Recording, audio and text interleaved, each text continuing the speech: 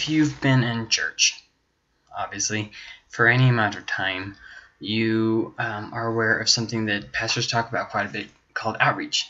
Okay, so what is that?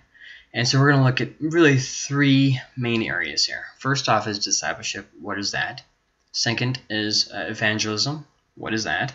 And then third is ministry. What is that? And all these things are really connected. So let's start delving in. Okay, first, discipleship is basically one who is taught. It is someone who follows after someone and learns their ways. Okay? In the case of Christian discipleship, we are learning Christ's ways. We are following Him. We are living His way. And to really be a Christian is to live Christ's way. It is to live life on His terms. John chapter 13, verse 35 says, "By this all men will know that you are my disciples, if you have love for one another." So meeting with the church doesn't make you Christ's disciple. It's just the same as, pastor says a lot, going to McDonald's makes you a cheeseburger, or going into a garage makes you a car. Going to church has nothing to do with being a disciple. Now, I know that I've said multiple times about how you need to get involved in church, and that's how you grow, absolutely. But it doesn't make you a Christian. Okay, going through the motions doesn't either. You can fool all kinds of people. You can really make people look like you've got it all together, and be nothing more than a hypocrite. A lot of Christians do it, or people who call themselves Christians. It doesn't make you a Christian though. You aren't dead just because you're in a morgue. That's just not how it is. It's a matter of the heart. Now, I'm not saying Christians don't mess up, but I am saying that there's definitely a heart change that has to happen. So disciples are teachable. They can be taught things. If they're sinning and somebody goes to them and says, "Hey, you should stop doing that." Do they learn the lesson? If the pastor has a note on something, you're like, "Hey, you're doing your ministry, you're doing a great job, but maybe you could be on time to start whatever it is you're doing." Are you able to take that as instruction? Now, see, what some people do is they just kind of get into it and start going to church, and they just assume that they have authority. They try and nag the pastor. "Pastor, this is how you need to start running this church." They try to get involved in other people's ministries. Not involved, but I mean, they try to nag them. They try to take over everything. That's not what I'm talking about at all. Can you be taught? Excuse me. Can you teach others? Do you have the ability? Do you love them? Do you serve them? And are you submitted to Christ's way of life? He was humble, and He loved people, and He kept God's purposes in mind. See, a lot of times what Christians do is they don't have God's interest in mind, and we're all prone to do it. Take, for instance, Christmas time. I have had a lot of people who were very upset, Christians who have been in the church a long time, who are very upset that I didn't do the traditional Christmas service. And then I had a lot of people that had never been in church come and get very excited about what I did during Christmas, because although it wasn't traditional Christmas, it gave them hope. And it showed them why Christ came. And so then you have these two, sadly to say, contrasting parties. This person's mad at you, this person's happy with you. At the end of the day, what did I do what Christ would have done? Was my purpose what Christ's purposes were? See, I know that they were. But at the end of the day, those other Christians who didn't like what I did they not like what I did because it broke their tradition, or did they not like what I did because it didn't reach people? See, my interest has to be God's interest. And God's interest is seeking and saving the lost. Pastor said in a sermon recently, he was talking about sheep. And he was talking about the parable of the 99, where the shepherd left the 99 to go after the one. And he said this, and I don't think I'll ever forget this. He said, the shepherd went to go get the one. Why didn't the other 99 go with him? Why were they unconcerned about the one? And I don't want to get too off track here, but Is our focus what Christ's focus was? When Jesus came, there were a lot of traditions. There were a lot of traditions. But you don't really see Jesus getting overly distracted by them. Just interesting thoughts here. So it's a two-way street of being taught and teaching. It's a continual process also. Do you think pastor never grows? Do you think I never grow? We were always in a state of growth. We read the Bible once, we get something, we read it again, we get something else. Excuse me. So on your sheet, the first fill in the blank is disciple, Christ's disciple. 1 Corinthians 5, 9 through 13.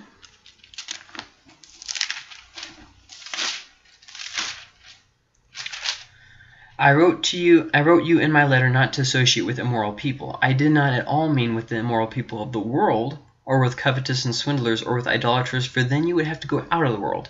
But actually I wrote to you not to associate with any so-called brother, if he is an immoral person, covetous, an idolater, a reviler, a drunkard, a swindler, not even to eat with such a one.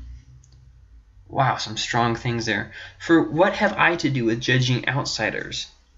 Do you not judge those who are within the church? But those who are outside God judges. Remove the wicked man from among yourselves. And let's go to the next point here. Disciples train others, who in turn train others. This is a model that is shown in 2 Timothy, and it's this ongoing process. A changed life is really the greatest testimony. We're not talking about perfection, we're talking about striving after the Lord.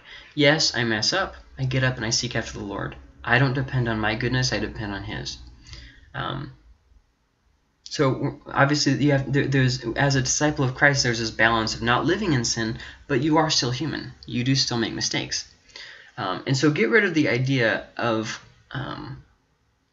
you have arrived. You never arrive. You keep on pressing on to Christ. Well, that feels kind of hopeless. Just get through this day, and as you keep on getting through one day at a time, your view will start changing. Discipleship is a lifestyle of continual growth in the Lord. That is what it's all about. Revelations 2:26 says this.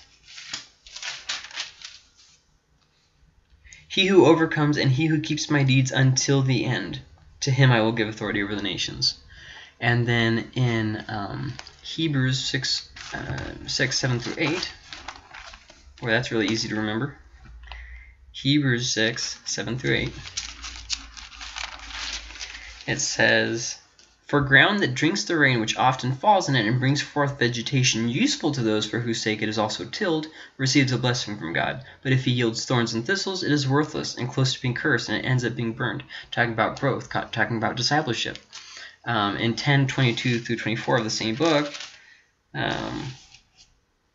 let us draw near with a sincere heart and full assurance of faith, having our hearts sprinkled clean from an evil conscience and our bodies washed with pure water. Let us hold fast the confession of our hope without wavering, for he who promised is faithful. And let us consider how to stimulate one another to love and good deeds, not forsaking our own assembling together, as is the habit of some, but encouraging one another, and all the more as you see the day drawing near. So then Romans 8:14.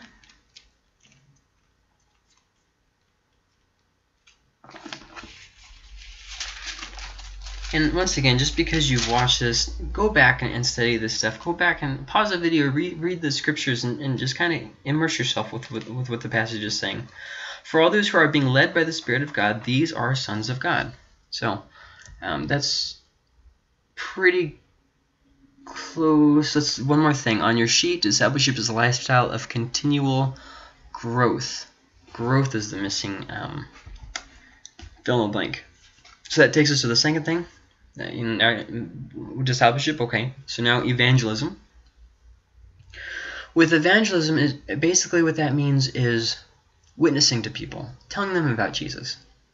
So in the past, it's been kind of done something like this. There you are. You know what I mean? It's us versus them. You need to come here. If you see what I mean? But if you look and read the Gospels, Jesus didn't go to the temple to reach people. He was out in the streets. He was out, walking around and going into people's houses, those kinds of things. So kind of change the perspective of there you are to here we are. I'm sorry, I said that backwards. Wow. Let me read that. This is what I was thinking in my head. Here we are, like, we are here for you. But I said that backwards. So let me start over again. Not having the here we are, us versus them, but going to them and having the there you are. I knew as I was saying that didn't sound right. We want to be someone who revolves around them. So there you are. How can we reach you? Discipleship, evangelism, that kind of stuff. It's about getting our eyes off of ourselves. So 1 Corinthians 9:23 says this, I do all things for the sake of the gospel, so that I may become a fellow partaker of it. All things for the sake of the gospel. So there's been traditional evangelism. This is street witnessing. You go and bother people in Walmart. You have your Sunday services and you just kind of expect people to show up because, once again, here we are. Come get it if you want. Other than that, whatever. Hospital visits, which that's still pretty effective. Sometimes people actually stop coming to church if you visit them in the hospital. I don't know how that works, but whatever. I'm not saying you shouldn't visit people in the hospital. I'm just saying maybe do it as a friend, not as trying to get someone to go to church. Going on missions trips, still fairly effective, but usually missions trips are short term, and to really make an impact you have to go somewhere and really write it out, stick in there. Preaching, yes, but once again, sometimes people don't want to hear the preacher because they've already judged him before he even talks, which leads us to the more non-traditional ways of evangelism. Food pantry. I see your need. I'm doing what I can to help you. Community service. Like, for instance, I'm not talking about community service like when you get out of incarceration. I'm talking about, doing something on Halloween night for the kids. Doing something on Easter, that kind of stuff. Counseling, where, hey, I'm getting married, I just have a few questions, that kind of stuff. Not just pastors can do this. I mean, be a wise person where people would want to ask. Lifestyle, how you live is a great example and witness to people. Attitudes, when you are a forgiving person, hey, my dad wasn't there for me growing up, and I got into drugs and stuff, and you know what, I just forgave him and moved on. Now, I'm not saying that happened to me. I'm saying, an example. Prayer is a great way of witnessing to people, not just being available to pray for them, but praying for them. In your daily prayer routine, just remember to pray for people. Remember people who are suffering. Remember people who are hurting. And when you're witnessing to people, be tactful and be wise. You don't go up to somebody and just say, you sinner, you need to repent. Well, I mean, people have done that in the past, but it's just not very effective. It had this whole mentality to it, it's us versus them. I am this, super righteous person and you are trash. So you sinner versus how can I show them Christ's love? A lot of times people know that they're living in sin. You see it happen a lot with homosexual people. They're so used to Christians saying, hey, you need to repent, that they've never experienced God. They don't really even know about the gospel. They don't know what it's about. All that they know is that you don't approve of their lifestyle, or that God doesn't approve of their lifestyle. It doesn't matter in this case because either way they're hardened to the message. So once again, switching the mindset from, oh, here we are, we're just doing our own thing, and to there you are. Let's focus on people. Let's love people. Or once again, if you want to say it backwards like I did originally, oh well, there those people are over there. Let's watch them hurt. Now that it's funny when you say something wrong. Sometimes you think, oh, it actually could be understood like that. Anyways, so on your sheet, there are so far no fill in the blanks, but here there's coming up one. Be genuine when you're talking to people about Jesus. Nobody likes a fake. You don't have to pretend to have your life together. You don't have to pretend to have all the answers. Just be real with people. People can tell.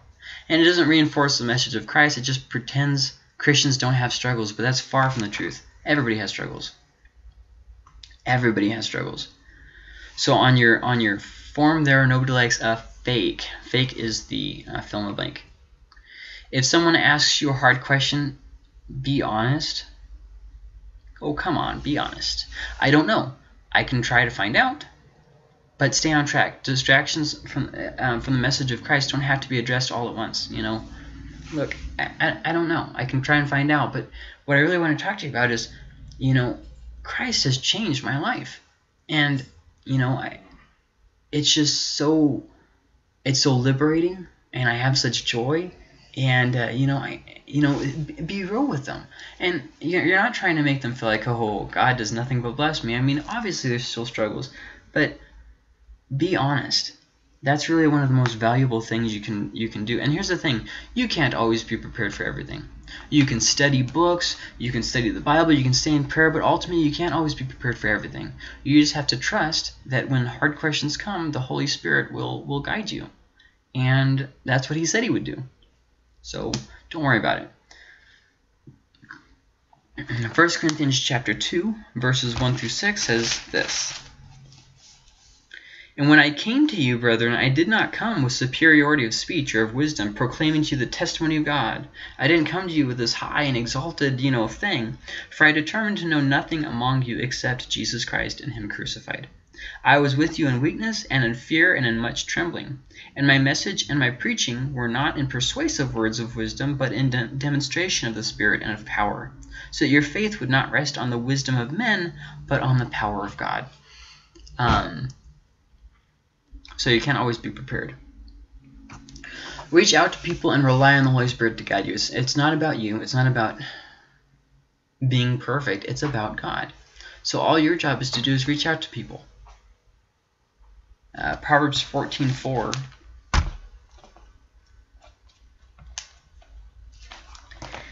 And here's the thing: when you're witnessing to people, don't get upset if the results aren't immediate. You just go do the job, and God will take care of other things. Where no oxen are, the manger is clean, but much revenue comes by the strength of the ox. In other words, when you deal with people, there's going to be crap. And it's like this. It's like this. If you have a small church, no kids church, no kids, you're not really going to have to worry about kids writing on the walls. But where you are reaching kids, then you're going to have to worry about kids causing a distraction, writing on the walls, those kinds of things. But you're also doing the work of the kingdom. So it's easier to say, you know what, I'm tired of cleaning up all this crap. Let's not have any oxen. But without those oxen, you can't get anything done. It's the same with witnessing to people. Oh, I don't want those types here. I'm pretty sure there's room at the cross for everyone. So it's not about you. If you are rejected by someone, you know what, keep going. Go to someone else. It's okay. First off, you don't know if God's doing something in them or will later do something. And you don't want to waste your time moping over that one who didn't want to listen and overlook the ones who did want to listen. Don't lose sight of the many who will accept for the one that didn't. Always assume they will come around eventually. Just keep your temper, tell them, and if they don't want to listen, hey, that's okay. But remember, it's easier to hear something from a friend. So if you're friendly with people, they're more likely to listen to you. And I'm not saying try fake. I'm being for real. Be friendly with people. And here's the thing: you really have no right to get offended in ministry because it's between them and God, not them and you. If they reject you, they're actually rejecting God, not you. So find a way to serve people and realize your words won't save. If it's not a work of the Holy Spirit, the person won't get saved anyways. So having perfect words and doing everything perfect, it's not going to matter. It's about God's kingdom and it's about God's ways. So let's talk about ministry. Discipleship is the process of us growing and helping others to grow. Evangelism is the process of going out and reaching people where they are. And ministry is serving others for their benefit. Ministry is the actual thing itself. Like, for instance, we have a young adults group. That is a ministry. Answering hard questions is my ministry. It's my way of serving others. Does that make sense? But when you're doing a ministry, you have to make sure you do it for their benefit. Everything we do as Christians have to be for their benefit.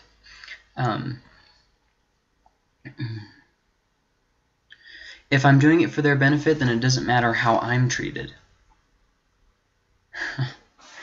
Sometimes you know things, but then you go through things and you're like, ooh, learn that lesson in a brand new way. Matthew 10:24 says, a disciple is not above his teacher, nor a slave above his master. If Jesus was rejected. Listen to the master's hurt when you are hurt. How did he respond? What's his focus? See, God has been spurned. God has been rejected by people, countless people for countless generations, and yet, do you see him just getting frustrated and giving up? No, you see him still working in people. And don't carry over the baggage of one bad situation to the next person. Oh, this person will just, not listen because that person didn't listen. The ministry of the church is serving God, reaching the lost, and making disciples of the saved. We help those who are saved to grow. We help those who are not saved to be saved, and we worship God. It's a really overly simple thing. Sometimes we overly complicate it, though. Acts 2:42 says, they were continually devoting themselves to the apostles' teaching and to fellowship and to the breaking of bread and to prayer. I'm not going to read all those passages there, but they're on your sheet if you're interested. I said that ministries are how the body accomplishes its ministry. Sunday services, young adult meetings, Bible studies, Halloween night, the thing that we do on Halloween, things like that. Those are ministries. Sometimes you can even turn a job into a ministry where you are impacting your coworkers. I'm not saying always talking about Jesus. I'm saying being there for them. So is God calling you to a special area of services? There's something that you see that would benefit the church and the community. What skills, belongings, and passions do I have that can be invested in others? Okay, like knitting or something. Well, what can you do with that? Is it biblical? Okay, all right. And is it needed? And am I able to do it? Just some real quick questions. Not able as in my own strength, but as in, is it within my power? Do I have money to give to orphans, for instance? See, sometimes we want to do things until we get kind of burned out. But that's not really what I'm talking about. I'm talking about doing it anyways. And is it within my power to do this certain thing? Are there... Matthew 28:19. Let's read that one. Matthew 28:19.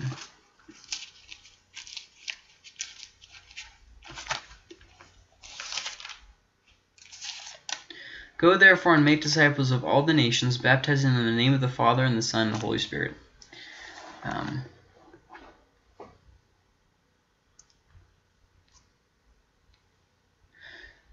So in Exodus 31, I mentioned it in another lesson, but talking about Bezalel and Aholiab and how they had gifts that God was able to use. And 2 Corinthians chapter 12, verse 9 says, for he has said to me, my grace is sufficient for you, for power is perfected in weakness. Most gladly, therefore, I will rather boast about my weaknesses, so that the power of Christ may dwell in me. See, sometimes we don't think that we can do something, and we're probably right. But God will guide us through those times. So are there any open doors? That's a very important thing when you're looking for where to get plugged in. Lead by example in your service of others and worship of God. Live your life where people can, where people can see God through you. 1 Peter 3:9 says, not returning evil for evil or insult for insult, but giving a blessing instead. For you were called for the very purpose that you might inherit a blessing. So then the next fill in the blank, submit yourself to authority. So a leader who is his or her own authority rejects God's authority for their own. So basically, instead of doing things God's way, I'm going to do things my way. Because God has placed those people in authority, and they are, we run things through them. We don't just say, hey, pastor, I'm doing this. We say, hey, pastor, what would you think of doing? What would you think if I did this? So we keep each other in check. We're not an island. Well, I'll read Hebrews 13:17.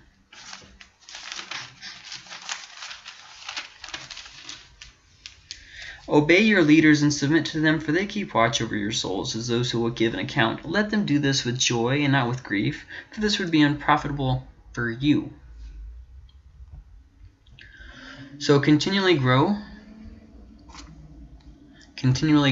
and seek God, even if it's hard. Continually grow and seek God, even if it's hard. Ministry is only accomplished through the empowerment of the Holy Spirit. Don't ever think that I did this. Never think, oh, I did this. It's always God who did it. He may have used you, but it was God who did the work.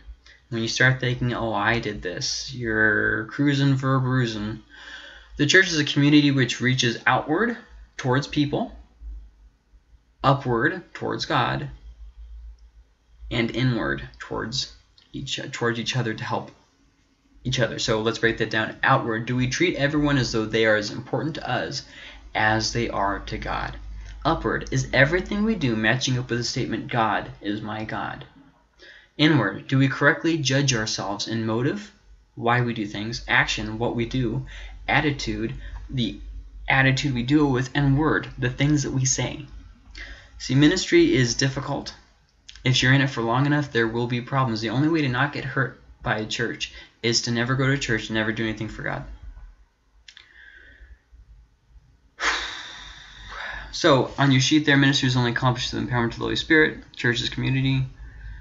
Ministry is difficult. Don't get discouraged at the bad. Rumors, attacks, failures. Sometimes things like that happen. It sucks, but they still happen. So, I'm not going to read that passage. Basically, just control your thoughts. As long as you are doing as the Lord commanded, they are attacking the Lord, not you. The problem is sometimes we go off and do our own thing, and then we say, "Oh, I'm suffering." Well, that's because you did the wrong thing. Like for instance, let's say I cuss out my brother. And so he punches me in the face, and now the whole family's mad at me. And, oh, well, I'm just being persecuted. Well, I brought it on myself, But as long as you're doing as the Lord commanded, you're loving people, you're serving them, you're living under authority, they're attacking the Lord, not you. And you know the difference. If you're in ministry and you've been in ministry and you're really just trying to stick to it, and it just seems like thing after thing, and you're just being really assaulted by the enemy and that kind of stuff. And by the way, people are not the enemy. I'm talking about Satan here. They're attacking the Lord, not you. And I may not be old, but I have gone through a lot of just nonsense within the context of the church. And so I do know what I'm talking about here. But, just press forward. Make sure you are maintaining a biblical life. Sometimes I was doing what's right, but now I'm going to start talking bad about them. Christians are saved because of grace, therefore all are equal in the body. Don't ever feel like you are better. Whoops, sorry, I missed that. Where did it go? There it is. Don't ever feel like you are better, smarter, or more spiritual than someone else. Don't ever feel like, man, oh man, you're just the epitome of awesome. James chapter 3, verse 16. For where jealousy and selfish ambition exist, there is disorder in every evil thing. Jealousy, ooh, I want that. And selfish ambition. All about me. Christians are saved by grace. And if we are saved by grace, then that means we are all equally unworthy, which means we are all equal in the body. Equality within the body does not mean there is not an authority structure. Just because the pastor and you are both equally Christian doesn't mean that there's no such thing as authority. Different people have different roles, and they are appointed by God. Now, if you've ever been appointed as a pastor, you understand how difficult that is. So don't do stuff that makes his job harder. Do things that make his job easier. You know, offer to help with stuff. Don't always have a criticism. You know, pastors don't want to hear you say, "Oh, that was a really good sermon," every week. They want to see you grow. They want to see you invite people. Invite people. Bring your friends into the church. That's what we want to see. We want to hear about how you've been reading through the Bible. We want to hear about how you've been praying for people. We want to hear that kind of stuff. We don't want you to sit there and pat us on the back and tell us about how good we're doing. That's not what we're interested in. We want to see you grow. So don't try to do ministry by yourself or without the Holy Spirit. That's just a recipe for disaster.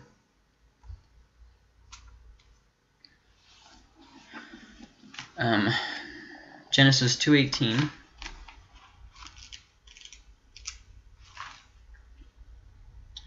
Then the Lord God said, "It is not good for the man to be alone. I'll make him a helper suitable for him."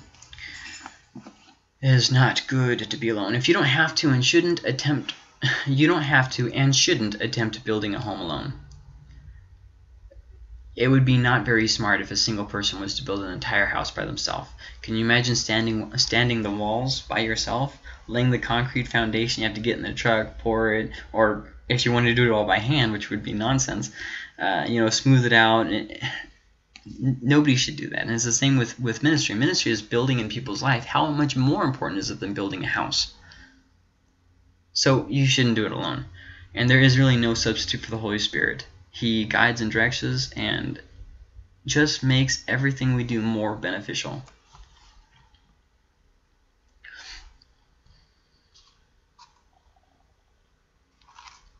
No matter how important you are, you need to depend on Christ daily. Oh, well, I'm a big shot. Okay. Well, remember that you're standing before God Almighty. And I'm pretty sure your little position will mean absolutely nothing when you die and go to heaven. Or, God forbid, hell. Even Christ had to separate himself for renewal. Never think that, I've got this whole thing together. I don't need anybody else. I can do it all by myself. I don't even need God. I can just keep going. Us as pastors, a lot of what we do is spending time with God. A lot of what else we do is cleaning up messes and fellowshipping with people, that kind of stuff. Getting to know people, that kind of stuff. So, but even Christ, who, remember, is God, went and separated himself from the crowds to get alone with God and renewed himself, renewed his spiritual strength, his energy. You can't keep pouring into people without getting refilled by God. You are never too busy or too needed to not seek after the Lord. Oh, well, my work doesn't really allow for it. Then you need to move something around, give up some work, find a different job, something. You have to include God in your daily schedule. You are not too important for God, no matter how you look at it. You need to depend on Christ every day is the fill in the blank there. Matthew 14:23.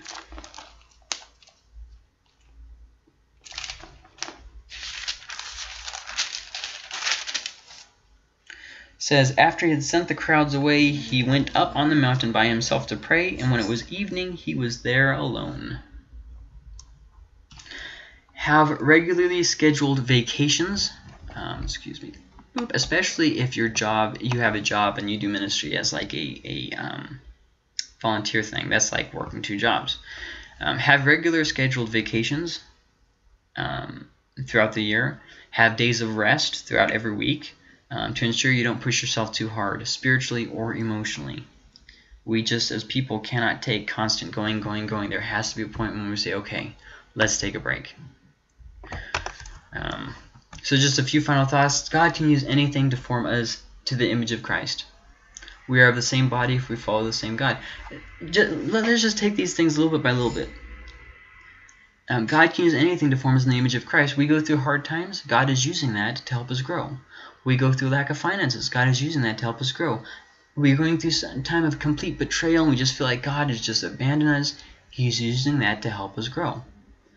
So we are of the same body if we follow the same God. For instance, we cannot be united with other religions. The fill in the blank there is religions. That's not the church. See, sometimes when we're trying to do outreach, we then go and say, you know what? let's go ahead and break down all the walls, and let's, start doing stuff with Buddhists and stuff. And there really can't be much connection with people who reject God. So we can't be united with Jehovah's Witness. They don't serve God. They believe in multiple gods. They don't know who Jesus is. They don't know about the Bible. They just follow man's traditions over what God said. Muslims serve a different God. Allah is not the same as our God. Mormonism, they follow the unprovable revelation of an angel. Hindus, who serve multiple gods. Buddhists, who kind of just seek themselves in a large way. There is only one way to the Father, Jesus. And although we can have people of other faiths help us in things like the food pantry, we can't, as a body.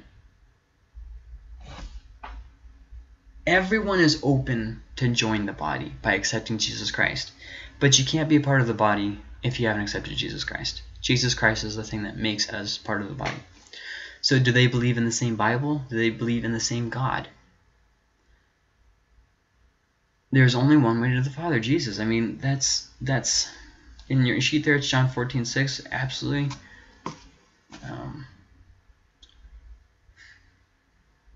So final absolute truth is in the Bible, revealed to us by God Himself.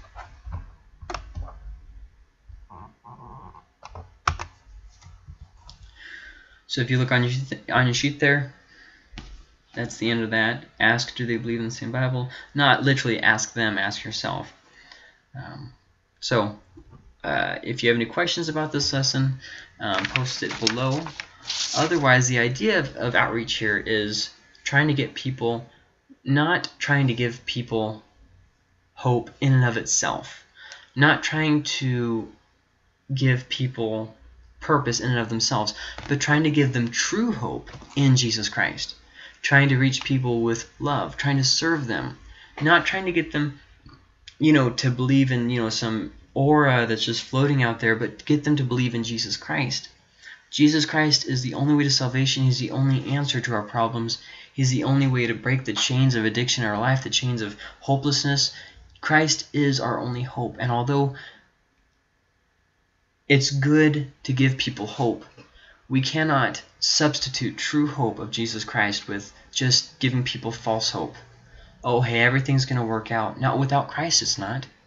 Without Christ, it will never work out.